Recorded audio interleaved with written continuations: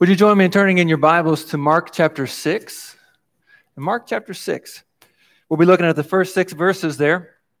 And in Mark, what we've been seeing over the last couple of chapters here, between chapter 4 and chapter 5, between the parables that Jesus taught and then the miracles that he performed, there's this ongoing contrast of faith and faithlessness.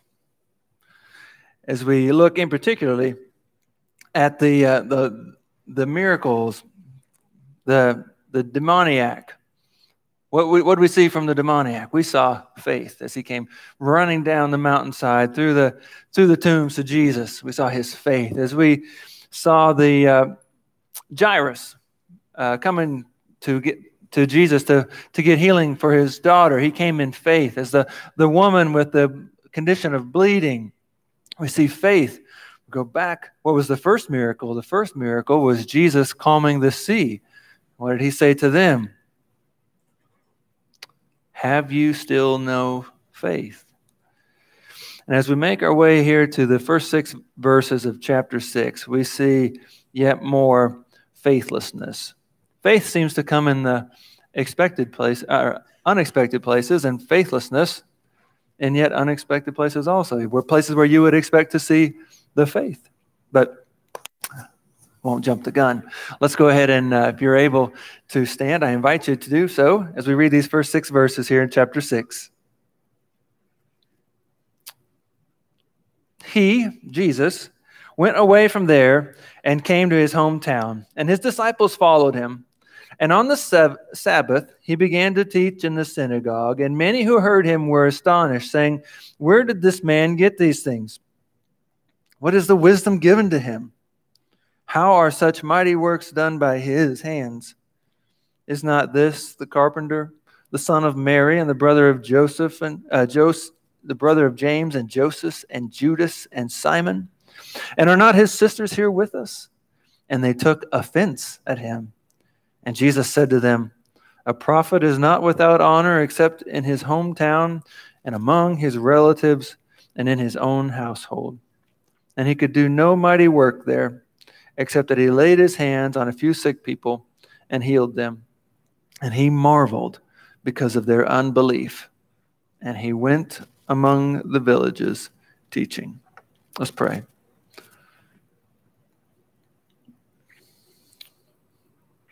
Heavenly Father, Lord, we plead before you, Lord, that you would minister to us today. Lord, that your Holy Spirit would move in us, that it would open our eyes. Lord, you would open our eyes that we might see and understand the truths of your word. Lord, thank you for your word that reveals, that teaches us about who you are, about what you've done for us, Lord, about who we are. Lord, I pray that we would have eyes to hear, or eyes to see and ears to hear. Lord, that you would bless this time in your word. Lord, I feel unfit, unworthy to be your messenger. But Lord, I know that the authority and the power of the message is not based on anything of myself, but it is based entirely on your authority and the authority of the Word of God. So, Lord, I pray that you'll move in and among us.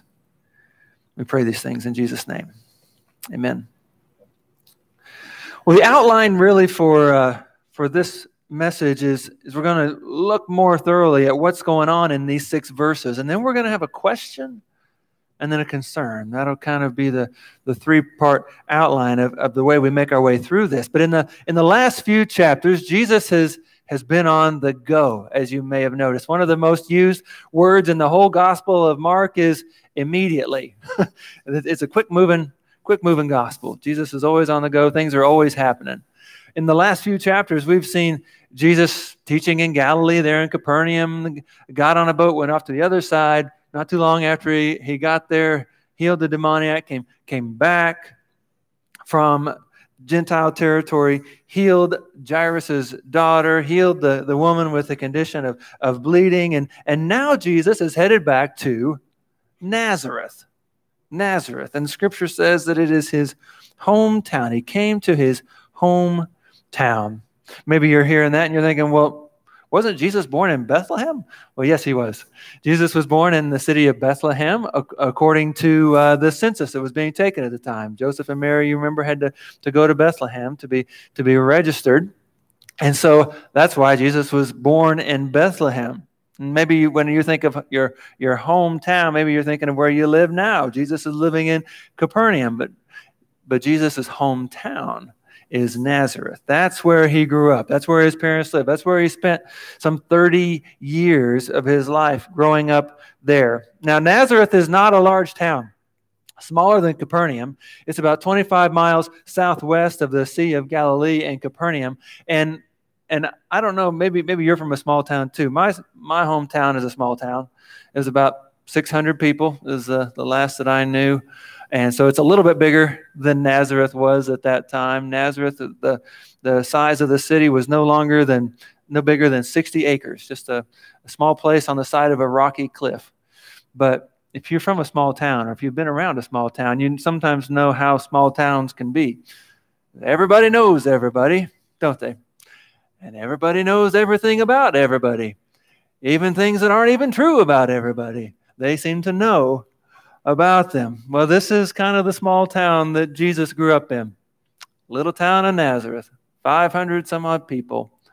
Small town where everybody knew everybody. He had grown up there, spent 30 years of his life there. He learned a trade from his father there. This is where he grew up going to synagogue. This is where all of his family still resides. His mother, his brothers, and his sisters, which are listed by name in here. And as Jesus was in the habit of doing, on the Sabbath day, he met in the Lord's house. He met in the synagogue for worship. Being the Lord of the Sabbath, he met for worship on the Sabbath. Even Jesus found it important to meet for worship on the Sabbath. I think we ought to as well. But on this occasion, Jesus, he didn't sit out in the congregation like he probably had so many other times before. He didn't sit and listen to another rabbi as he had done as a child or as a young man. This time, Jesus is in the synagogue, probably where he grew up, and he is the one doing the teaching. Well, back in chapter 1, verse 22, Jesus is teaching in the synagogue a different time, and it says that he taught as one with authority, that he healed a man with an unclean spirit. And the response of the people is that they were astonished at his teaching. They were amazed at his power. And here, as Jesus teaches in the synagogue again, there is astonishment at his teaching and his wisdom. They are amazed by the works of his hands. But it is a different situation here in Nazareth than it was the last time that he was teaching. See, the difference between chapter 1 and here in chapter 6, where Jesus is in Nazareth, is that the astonishment has more to do with who's doing the teaching than what the content of the teaching is. It's more about who's doing the teaching than what's being taught. You see, these people had heard rabbis teach before on many different occasions.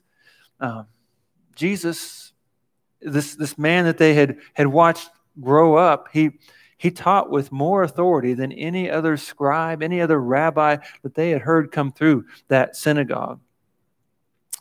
And this Jesus, this man who they just heard teach, he's no distinguished scholar. He's no distinguished rabbi. He was a mere carpenter. He had no training. He had no credentials. He was educated at home. But yet, how could this be? This Jesus, this normal guy, this guy that they had watched grow up. How could he, this Jesus of Nazareth that they saw, they maybe were around when his diapers were being changed, how could he, of all people, teach like this? Well, they didn't understand that the one before them then was no ordinary man. He was the Word of God incarnate. He was the God-man, the eternal Son of God. This was not any ordinary rabbi, any ordinary person coming in to teach in the synagogue that day. But this is somebody that they thought was ordinary. And so what we see from them is some contempt. If you read back through verses 2 and 3, and you kind of put a little bit of slant on the reading, we don't know how it was said, but maybe they said it this way: where did this man get these things? What is the wisdom given to him? How are such mighty works done by his hands?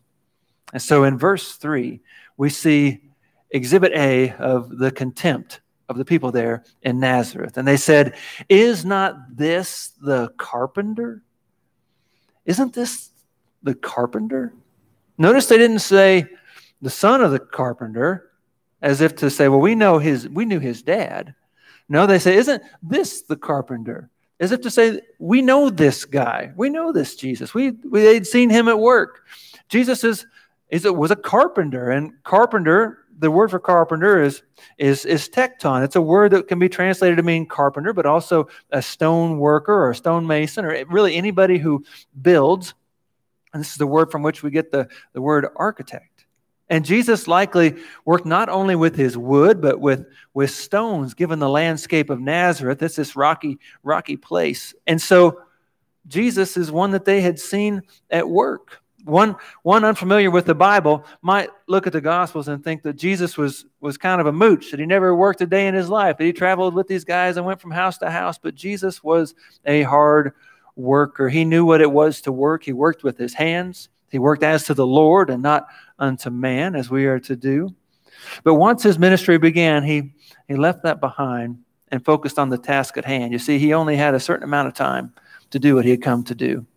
And he knew as soon as he started preaching that message that the people would be out to get him. So he focused on the task at hand. But back to the people in the synagogue, they thought, isn't this just the carpenter? He didn't belong in the synagogue teaching us. Who does he think he is? You kind of hear the pride and the disdain in their voices. Maybe they were saying, this man used to be below us in status, just a carpenter, a man that worked with his hands. And now he's teaching us with more authority than anybody that we've ever heard. And they didn't want to hear it. They did not want to hear it. And as verse 3 goes on, we kind of get exhibit B of the contempt of these people in Nazareth. Notice what they say next. Is this not the son of Mary? The son of Mary. Why would they say son of Mary? Well, the custom of the time was to identify sons by their fathers, not by their mothers. What you would expect to hear would be, oh, this is the son of Joseph.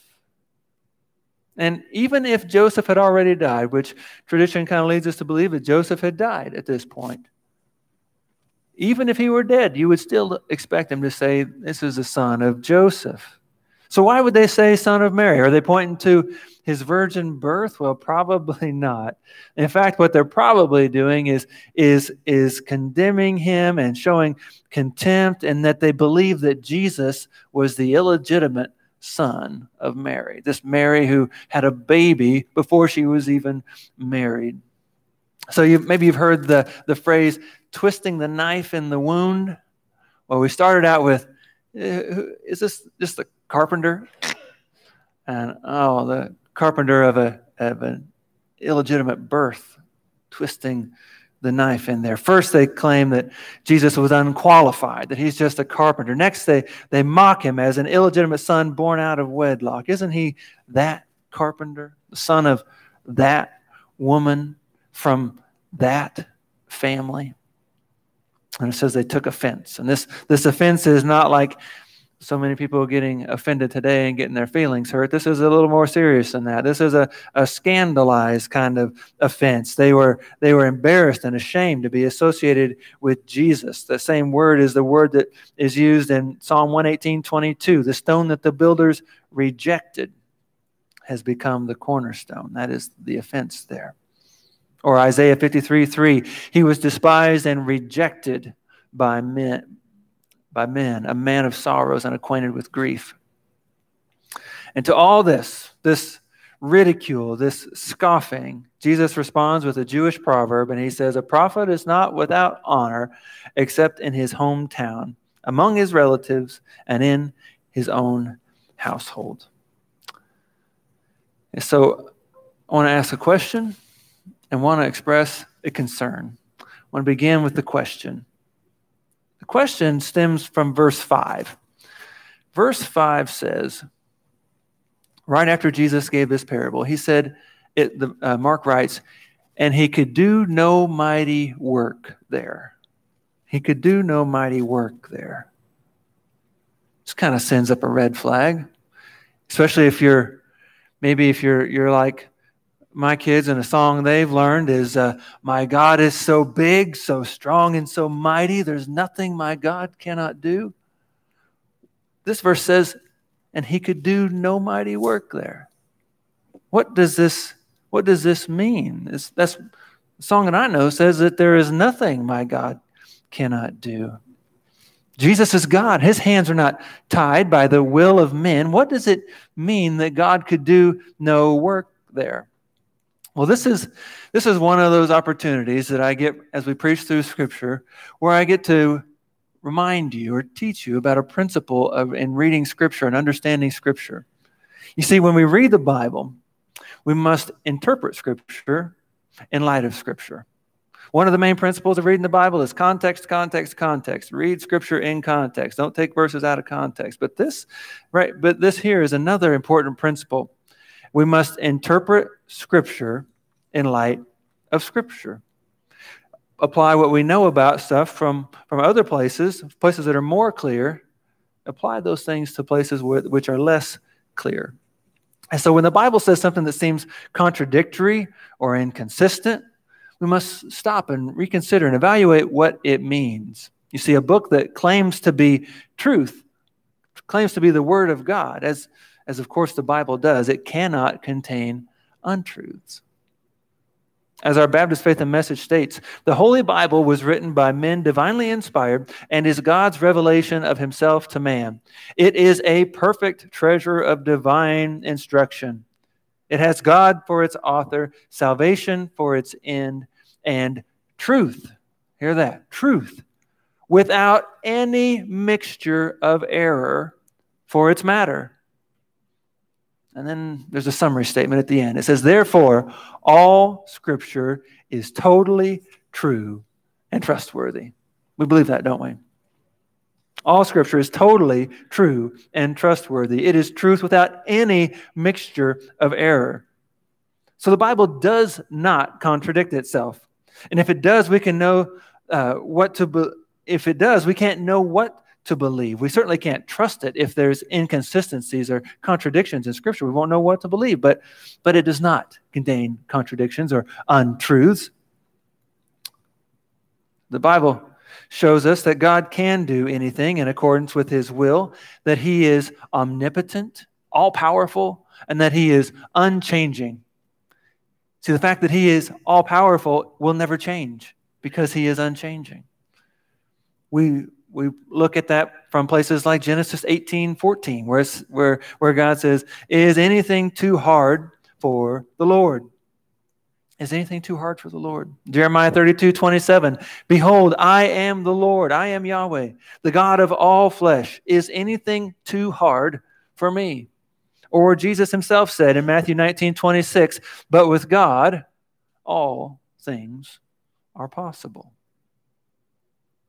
God can do anything that is consistent with his character, with his nature, and he refuses to do anything that would contradict or conflict with who he is.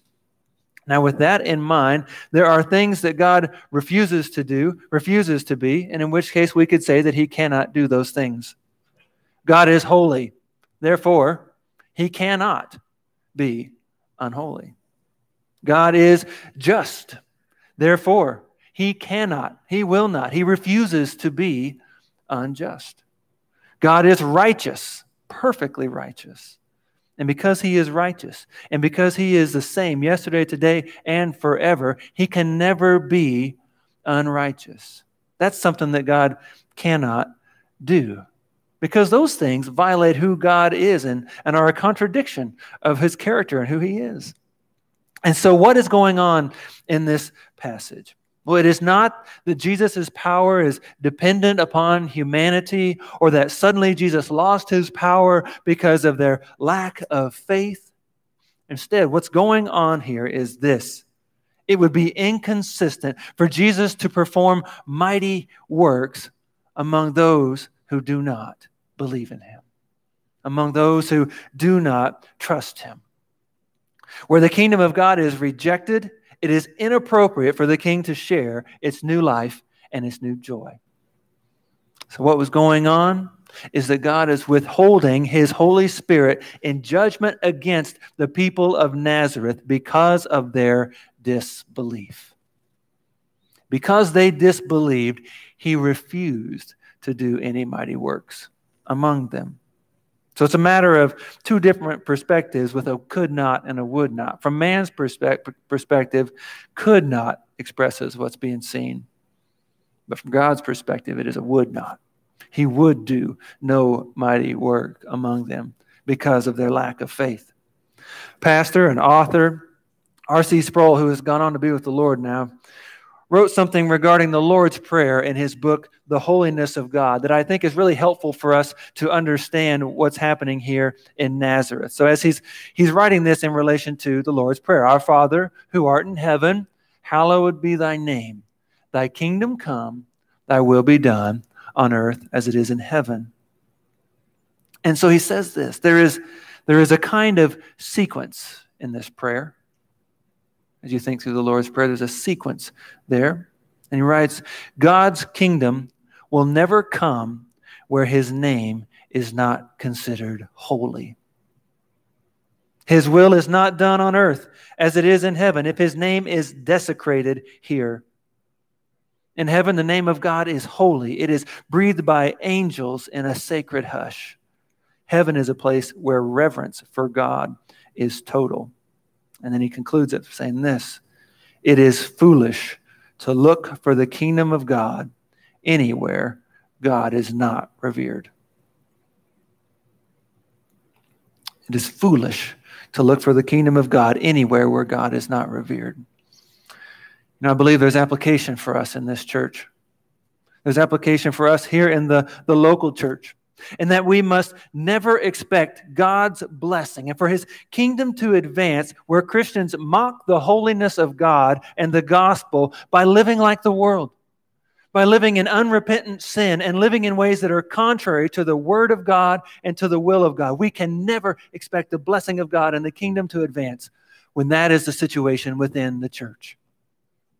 It's like a man who expects to have a wonderful marriage but yet has an ongoing affair going with another woman.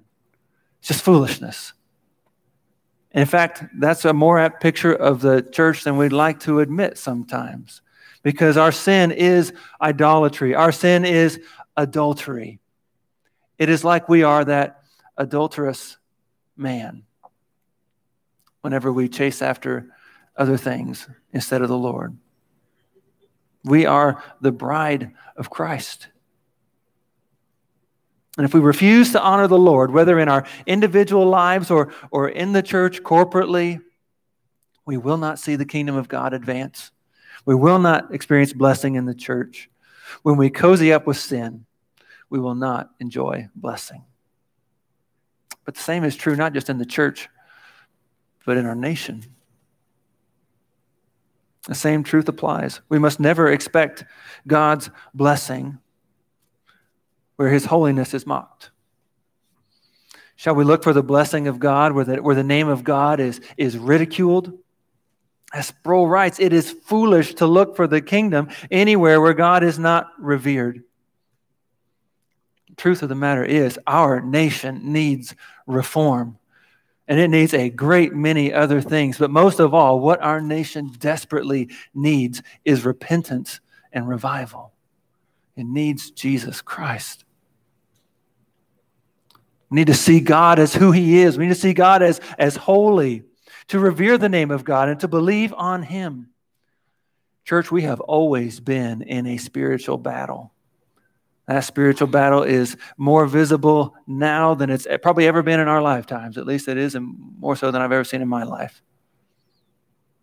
And there are things we can do. And most certainly, we must do our civic duty. We must get out and vote on Tuesday and again in November. But brothers and sisters, America needs God more than she needs Republicans or Democrats. And so we pray. We pray and we pray and we pray some more.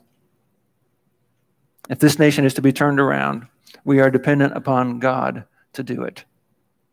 But let me remind you of what was said in Genesis 18:14 again. Is anything too hard for God?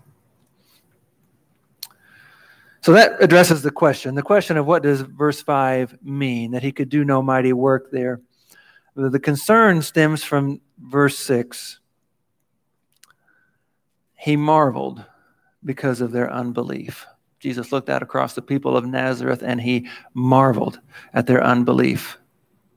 This is the concern, the danger of unbelief. Notice what happens next after this. He went about among the villages teaching. What does that mean? It means Jesus left. Jesus left. I can think of nothing more terrifying than to hear that. Jesus left. Having been rejected by his own people, having been ridiculed and mocked after teaching them, he took his ministry somewhere else. He left. It is possible for people to be exposed over and over again to the good news of Jesus Christ and yet continue to reject him and to refuse his message. And it is possible that the time will come when Jesus will leave you alone, and he'll leave as he did the people in Nazareth that day. Have you been told about Jesus time and again, but yet say no to him? Do you remain in unbelief and refuse to submit to the lordship of Jesus Christ? Let me tell you something about this Jesus. This Jesus saw your need. He saw that you are a sinner in need of a Savior, that you are without hope on your own, that you could never make yourself right before a holy God on yourself. He saw you guilty in your sin and destined for the judgment of God, and in love said, I'm going to stand in their place. I'm going to bear the wrath of God for them. They deserve the condemnation of their sin. But Jesus said, I'm going to stand in their place. I'm going to bear the wrath of God for them. And as I do so, I will give them my righteousness. He paid a debt that we could never afford to give us a gift that we could never earn on our own. That gift is a free gift of eternal life as we repent of our sin and trust in Christ for salvation. See, the wages of sin is death, but the gift of God is eternal life in Christ Jesus our Lord. The people of Nazareth, they had so many advantages. They had seen Jesus grow up right before their eyes. For 30 years, they'd have been exposed to Jesus. But they were blind to his identity, they were deaf to his message, and they had hardened their hearts against him. One of the things that we'll find in the Gospel of Mark is that there is no record, at least in the Gospel of Mark, of Jesus ever returning to Nazareth again. And you know, we have many advantages too. We have not lived among the Word of God incarnate in our midst like they did in Nazareth 2,000 years ago. But we've got the Word of God in print. We've got it in our homes. Amazingly, 92% of Americans have a Bible, and the average American Christian has 9 Bibles, according to the statistics I read the other day. You have access to the Bible. You have heard the gospel. You've sat in church services. You've been exposed to the good news of Jesus Christ. But I ask you, are you still in disbelief? Have you yet to place your faith in Jesus Christ? Do you reject Jesus and his lordship in your life? The reality of our sin is that our sin is an offense to a holy God. And the greatest danger that we could ever face is to remain in our unbelief, to remain in unrepentance, for God to walk away and to leave, for you to reach the end of your life and face the just consequence of your sin. So I urge you to learn from the people of Nazareth. Learn from the people of Nazareth. Don't harden your heart to him, but turn to him in faith and repentance. He is faithful and just to forgive us of our sins and to cleanse us from all unrighteousness. Let's pray. Heavenly Father, Lord, we thank you for your grace.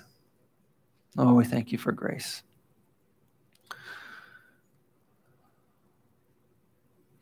Lord, I pray that for those where hardness of heart is creeping in,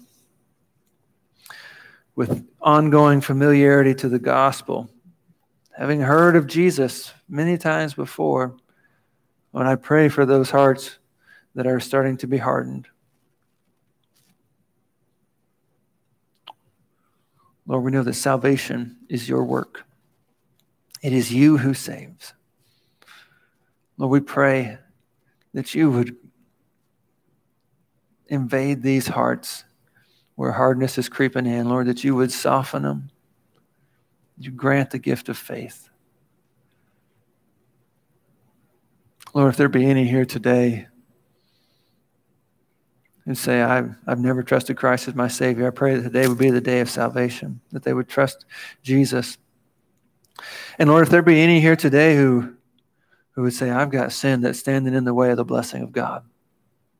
I've got sin that is hindering my usefulness in the kingdom. I've got sin that is hindering the progress of the gospel through our church.